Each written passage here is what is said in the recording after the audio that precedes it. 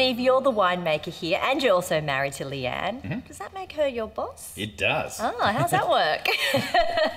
Oh, look, I mean, we've, it's nice sort of, I guess it's nice being married to the boss, but, we've got a good working relationship. Yeah, it's a family company. Yeah.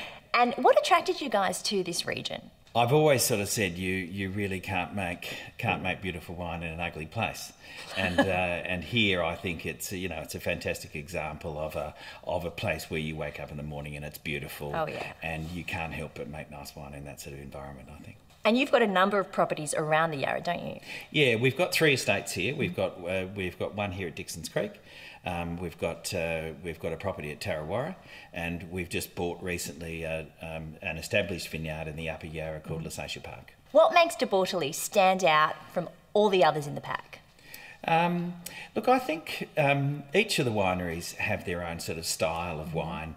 It's interesting when I speak to colleagues in the Yarra Valley. It's amazing how they sort of say, "Oh, that's the De Bortoli style, or that's the Oak Ridge style, or that's the Giant Step style." Yeah. It's very much like that, and people learn to recognise some of those things. So I think we have our own sort of individual thing. The vineyards are the other thing for me that are really important, like, age of vineyards, site-specific, stuff, which I think is really important.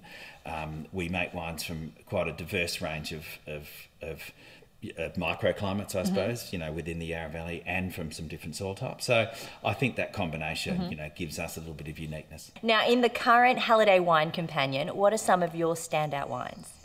Well, we did really well with some of the Melbourne vineyard wines, the Cabernets, with the 2015 and the 2012, and I think they are in the sort of in the top 20 within their category. Yeah.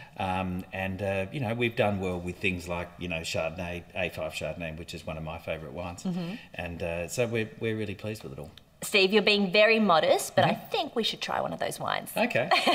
Well, this wine's a 95-point wine. Okay. And so this is our A5 Chardonnay, which is a single vineyard just out the way here. So it's 2017 vintage, probably one of the best vintages we've experienced here in the last 10 to 15 years, and it's it's sort of quite a sort of fine Chardonnay, quite minerally. And what would you pair this Chardonnay with?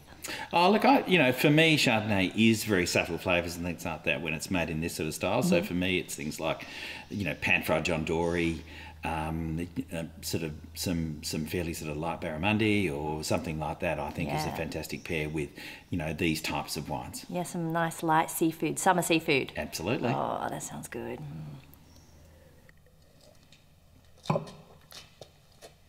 It's beautiful. Do you see some of those sort of citrus florals and, sort of white flowers, maybe some of those sort of characters?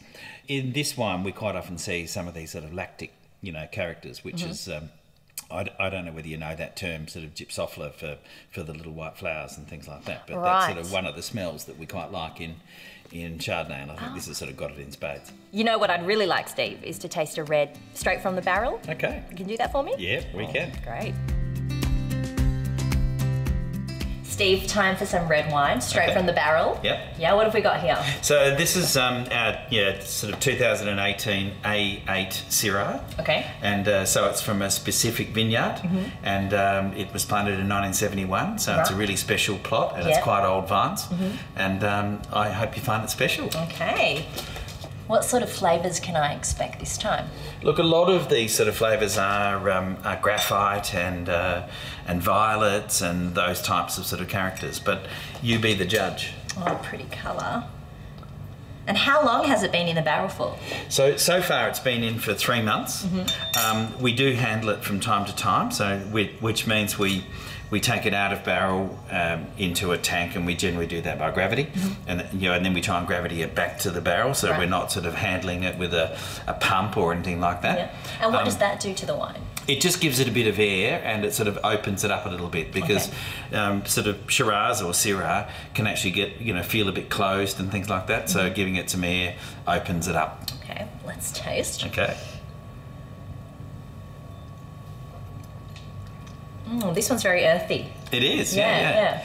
And look, one of the things about it, it's you know, even though it's a young wine, it's actually still pretty drinkable at the moment. And you know, we think that, you know, it'll maybe stay in this barrel, or, you know, once we rack it and, you know, put it back in, it might stay another 6 months. Right. And then we'll take it out and bottle it, and then perhaps 12 months later we'll release it. Right, so back in there. Back in there, maybe, exactly. A little bit longer. That's really nice, that's smooth. Thank you so much, Steve, for this very special tasting. But I think it's time I try out the restaurant. Okay, enjoy.